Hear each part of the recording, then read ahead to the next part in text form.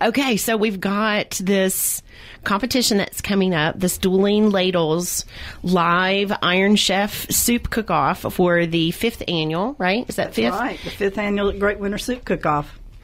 And I heard a rumor that you were going to be participating, Matt. Is that right? Or am I just making it up? Now he has to do it. No, Bristol Gardens and Grill will be represented. Actually, little Matty, is going to be my sous chef.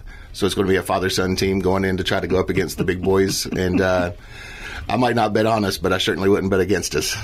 I wouldn't either. We have. This is a new related event that we are just now beginning.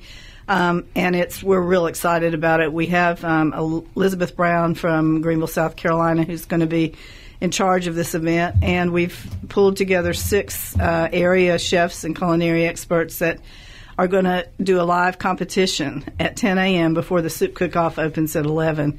So this will be a totally separate tickets that will be sold for this. You buy a package, it's $18. That allows you into the soup cook-off, which is a $10 value, and then you have it also allows you with the wristband into the live competition. So we're excited about this. We have 6 great chefs, and they're all very innovative, and I think you'll be talking to some more of them this month, and it's going to be so much fun. They'll have 45 minutes to make their soup. Okay, so do you already have some ideas? Now, we don't know what the secret ingredient is, but in this creative brain of yours, are you going ahead and thinking of some concepts, perhaps? You don't have to share them, of course. We don't want, but are you thinking ahead? Like, have you... Absolutely not. Absolutely. We have no idea what Jennifer's going to be throwing at us. You've worked with her before, I can tell. I know how she works. I'm not going to anticipate. I'm going to let it just happen. 45 minutes is plenty of time for us to stumble and fall without being creative. We are doing a fully natural tomato bisque representing the Bristol Gardens and Grill in the soup cook-off. We know what we're doing there. It's all natural tomatoes that we pulled out of our garden this year. Everything that's in it, pretty much everything that's in it, has come off our own property. Maddie's going to make that for us with me. That's totally amazing and exciting. What we do when she pulls out the secret ingredients are probably going to be dictated by the secret ingredients. So I can't really tell you if we're doing chowder, bisque, or broth at this point. Yeah, I have a few things in your back pocket. I don't know. I'm just trying to help here, Matt. Let's just see if we can get a little bit more information. I don't know. It's probably going to be crazy fun. I can imagine it's going to be... I mean, we've really not seen anything like that in our area. No, and you're going to be there, so that'll be fun. You're going to be there to kind of spur us on, I hope. And yes. We're anticipating a lot of fun. We'll have a pantry that we will supply different foods like you see on television. They can go choose from if they need milk, pick up a lemon, onion, celery. We'll have all kinds of things in the pantry. And then we will present them with stock. They can choose vegetable or chicken stock. And then we'll have a secret ingredient. And they can use all the things we have in the pantry to create something in 45 minutes. Have 3 great judges. And so it's going to be a fun day. If people have not attended the Great Winter Soup Cook-Off before, just set kind of the mood for us so that people will know what to expect. It is so much fun. You get stuffed full of soup. You do. It's a great event. It's to help us with our wonderful programs and events that we have for both adults and children at the Higher Ed Center.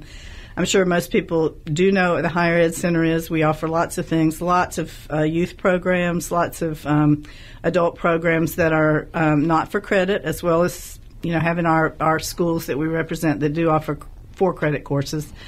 But this is it's great. Last year we had over 45 different soups, and we have 2 categories. We have professional and amateur. So if you're a restaurant or caterer, you go in the professional, and if you are a person who wants to bring Great Grandma Rosie's homemade chicken noodle soup, and it's awesome and you love it, we encourage people. We encourage groups.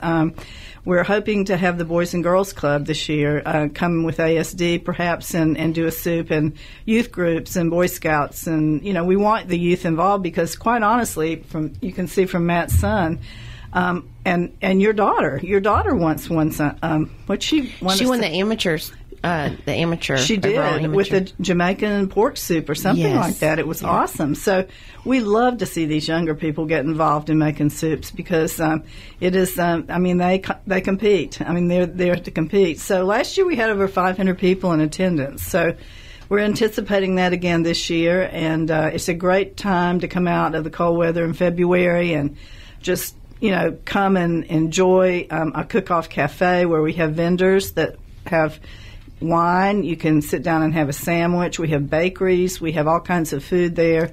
We have free cooking classes. We have 2 wonderful classes. One, for instance, this year will be Alan Dodson, who's a chef at the Bristol Country Club, is going to be teaching super beef stew, the very best beef stew, and how to make it easily.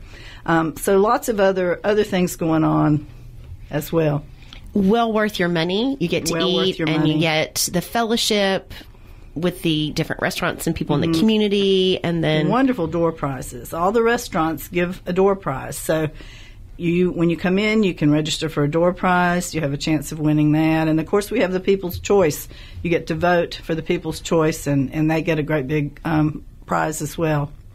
It's one of the really largest events that we do in the community that bring people together, whether you're a cook or not, or you're a professional chef, or you just enjoy eating food. And that concept of enjoying eating and making it a social event is something that we all enjoy doing. So this is really and then we have people from as far away. We've had someone from Charlottesville that came down. We've had Asheville, Knoxville, Boone, they drive over for it. We've had people driving down 81 and heard it a live remote on the radio and pulled off the interstate. So they all got to come in and have the soup.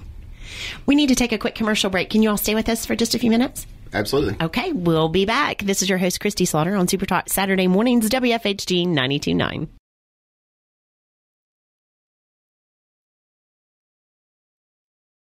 Welcome back. This is your host, Kristi Slaughter, on Super Talk Saturday mornings, WFHG 92.9. I'm joined with my special guest, Jennifer Ferreira from the Southwest Virginia Higher Education Center, and Matt Schei. He is the owner of Bristol Gardens and Grill, a new business that's just starting here in our community. We're going to talk some more about that, but we have a caller on the line. Good morning, Chef Alan. Good morning. You guys start talking about me, I got to call in, Chef Alan, what's your last name?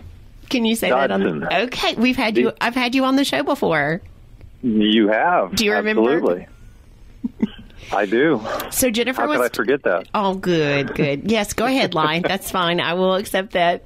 So Jennifer, yes, she was talking about you, and then Rick said that you were calling in, and Jennifer said maybe he heard his name or his ears were burning, perhaps. Probably. Yeah, exactly. I was just listening to the show this morning, and then you said Jennifer was there, and then next thing I know, she's talking about me. But that's a good thing, I guess. So I didn't know about that competition. Can I get in on that, Jennifer? Well, actually, no. We've already got 6 who have pledged their ladles.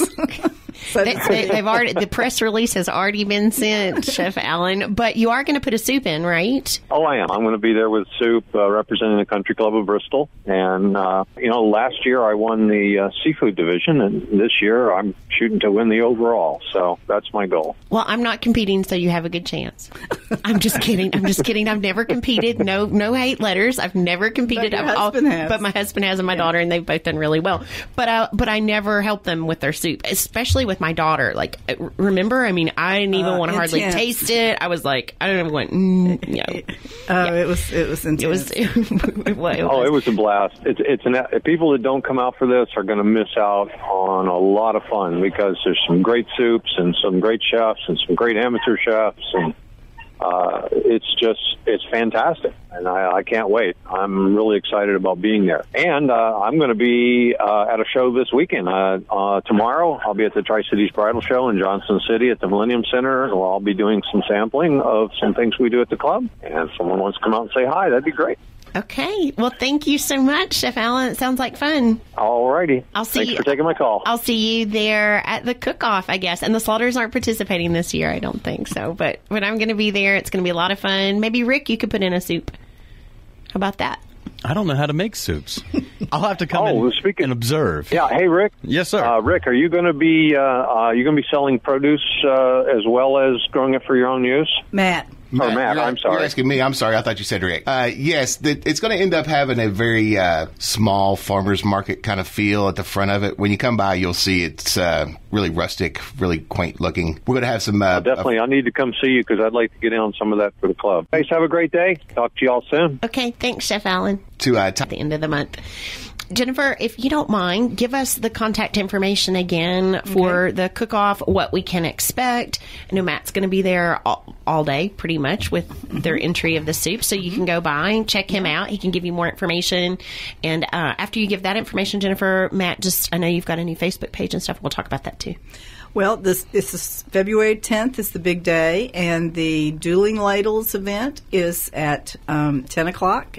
And be through by 11. The doors open to the cook-off at 11. It goes on until 3 o'clock. Judges are sequestered back in the back room, blind tastings, don't know whose soup they're eating. So it's a lot of fun. Then we have awards around about 2:45. We start our awards. So it's a great way to come in, eat lunch, sit down in the cafe and eat lunch. So you can go online to www.swcenter.edu/cooking, and you can register to buy for an event as a competitor. You can also register for tickets or the package for the Dueling Ladles tickets as well. So, we hope everybody will come out and support. And please, feel free to enter a soup. The more the merrier, and it's great fun for a great cause. And there were several gluten-free soups last year. If we have any listeners who are gluten-free, one of the things I love is that you have the chefs list all the ingredients, so when you go up to the table, you know what's going to be in the soup. Yes, you have to put your ingredients. You don't have to put your recipe, but you have to put your ingredients on the table. The ingredients also go with your soup back to the judges so that they know exactly what's in the soup when they're tasting it too. So yeah, it's well organized, and lots of people volunteer to help us. We have a lot of young people who are runners for the soup, bringing it to the judges. So it's a fun day. And people will decorate their booths sometimes. Yes, we have a showmanship award. So if you want to, some people do nothing and some people do. But if you have a business, this is a great time for you to market it. I mean, this is also a great time for you to network with the culinary community in our area and showcase your restaurant. And you can decorate it any way you want to be able to see. Anything else you'd like to share with us, Matt, before we head out? Well, I would encourage anybody who loves to watch the Food Network and see all the different chops and all the different Iron Chefs and all the top chefs and all that to come out and see what Jennifer's put together for this day. If you don't know any chefs and you don't know any culinarians, we're all extremely competitive, but more importantly than that, we're very into our customers and the community. So this is a great opportunity for us to not only let our competitive juices flow a little bit, but also actually say thanks and give hugs to all the people that are going to come out to acknowledge our skills, acknowledge what we do, and they really show appreciation for what you do. Even Maddie's 13-year-old amateur offering last year, he got more hugs than I got working at Mellow Mushroom the entire year. And that's what this competition's all about. She said 500 came last year. I guarantee it's 6 this year. It just grows. It's enthusiastic. It's fun. And quite frankly, it's very tasty. Every year I've been in it, I've made sure I tasted everything that any chef offered, and there's no bad soup. No, there's no bad soup. There's no bad soup. And it's last good. Year, the judges said these are 45 fabulous soups. Mm-hmm. I mean, there is not a loser in this bunch, and there isn't. There isn't. Well, I'm looking forward to seeing you all February 10th. Thank you. Thank you so much for being on the show. Have a safe trip out. Hopefully it's all unthawed. I think we were at 25 degrees.